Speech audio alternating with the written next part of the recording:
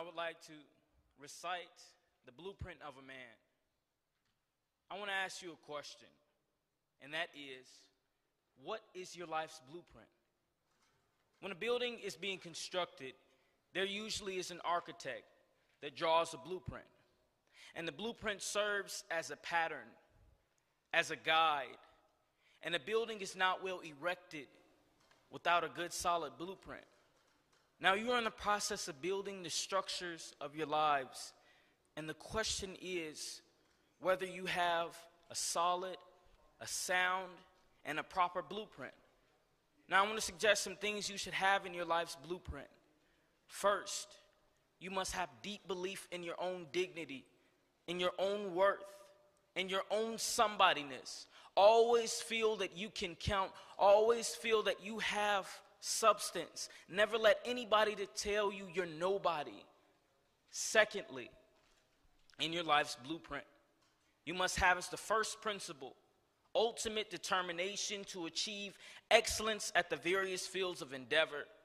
As the years unfold, as the days go by, you will be deciding what you will do in life, what your life's work will be.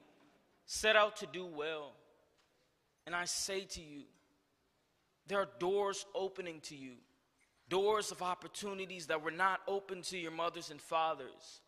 And the great challenge facing you is whether you'll be ready as the doors open.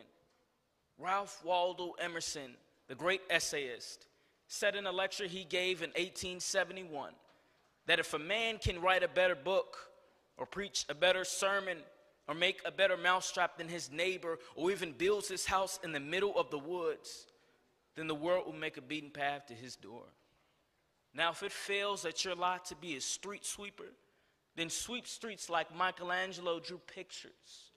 Sweep streets like Beethoven composed music.